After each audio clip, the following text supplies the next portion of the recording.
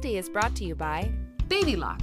Baby Lock sewing and long arm machines. From piecing to long arming for the love of sewing.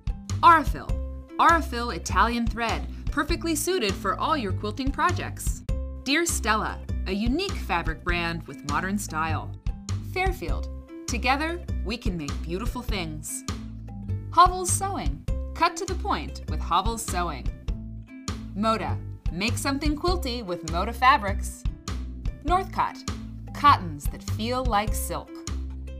Omnigrid. Providing quilters with specialty rulers and accessories for over 30 years.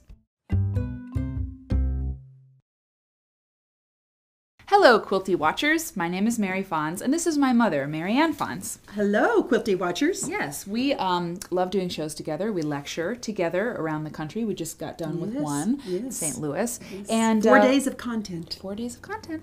And that's what we're going to do today. We're going to give you some great content for inspiration. A lot of times, kids when they're in school, they're like, teacher, what do I write about? And also, new beginners say that too. How do I, there's so many different patterns to choose from. What do I do? What if I want to make something from scratch? So, Mom, you're going to talk to us about a great resource for inspiration. Absolutely. Antique quilts. But first, let me just say one thing for those of you that are beginners. Yeah. We're in the business of writing step-by-step how to make this quilt or that quilt. Mm-hmm. And that's a safe place to be. It's a great way to learn. And you can spend your whole life, using kits, using patterns that are out there, using the kind of books we write. But when you want to do something else, some people might wonder, where do you go? Yeah, like this one. Just had to give you this. This is a great book that's just out. Sure. Great. There's lots of great stuff in that. But, as someone who's been a designer of quilts, and you are too now, it's like, well, how do you just come up with an idea for a quilt? Right. So, here's an antique quilt. It's a pretty simple log cabin. Just a top.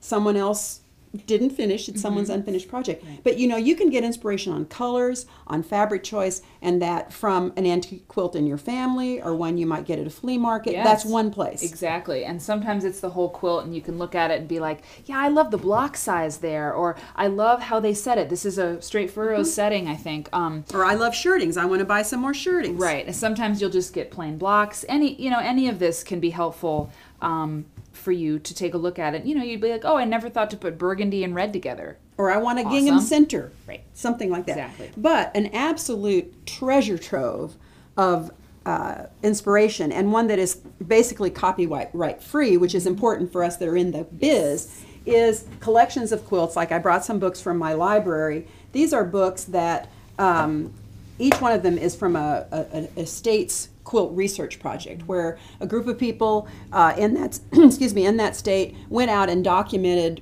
pre-19 whatever quilts. In Iowa it was pre-1930 quilts, and so there are photograph after photograph of fantastic quilts that you can draw inspiration from. I'm going to just open this book to one I just opened to this morning.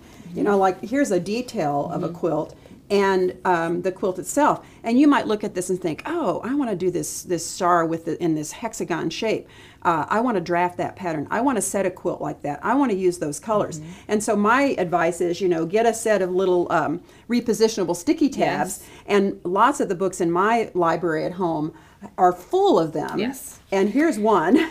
And look at all those tabs. One thing I want to say about the stars and the hexagons, not an easy thing to draft or to make necessarily. May not be a first project kind of thing. But first of all, there's a Quilty episode on drafting. So go search in Quilty, and I think it's you and me and Rebecca. It might. Yeah, I think it is. Yeah. One of the first seasons we did. So there's resources there, and also, if you just take the colors from that quilt, I do a webinar series that you can get at fonsandporter.com. Color Me Quilter. I help you pick fabrics, and we use old quilts, antique quilts, as inspiration for today's palettes. Yes. Super, super helpful, so check that out. You'd really like it. So here we go. This is New Jersey Quilts. You can find these books probably if they're out of print. You can find them on Amazon, you can find them on eBay, and you can use these as your own inspiration. Here, this quilt, the neat thing about these pictures of completed quilts from the 19th century, mostly, is that you get to see the quilt in its entirety from perspective, and it's all finished, and you can look at it and say,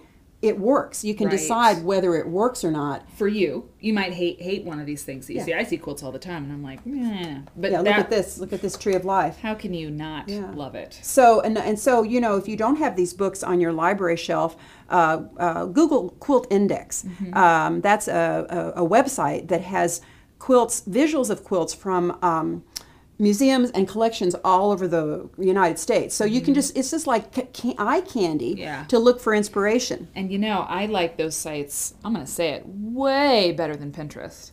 I mean, people are into Pinterest, but you get small images of these quilts sometimes, and these books. I'm gonna be snobby now, but they're made by quilt historians who know what's representative of a time, what's the best quilt of that particular example. I mean, there's a lot of really great tree everlasting quilts, but this one, is in here for a reason. They're curated in a way. They're curated, and also by going to here or to say the Quilt Index. I think it's quiltindex.com or quiltindex.org. Is that what museum owns this particular quilt. And so it gives you a context, and who knows, you might be going there and you might get to see that quilt in person, which it just adds to your education in quilting.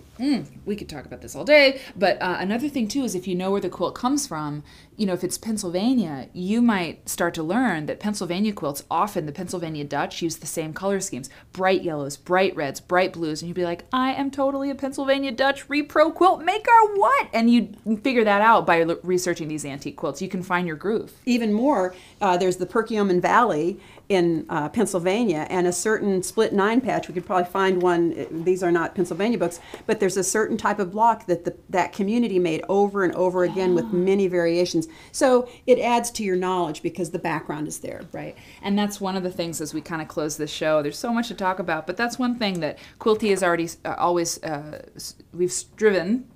Yeah. We strove to do this. We strive constantly. To give you history stuff to frame the American quilt making story, because you're a part of it. And I fully believe that the more you know about the past, the more you connect with the stories that come with the quilts and who we are as quilters, the more passionate you'll be about what you do, and the more you'll have every quilt you make be a love affair. I couldn't agree with you more, Mare. I know. Well, I hope. Check out heyquilty.com and qnntv.com for all kinds of great episodes. Gosh, there's going to be like 250 when we're done with this shoot. I know. Okay, have fun. Bye-bye. See you next time.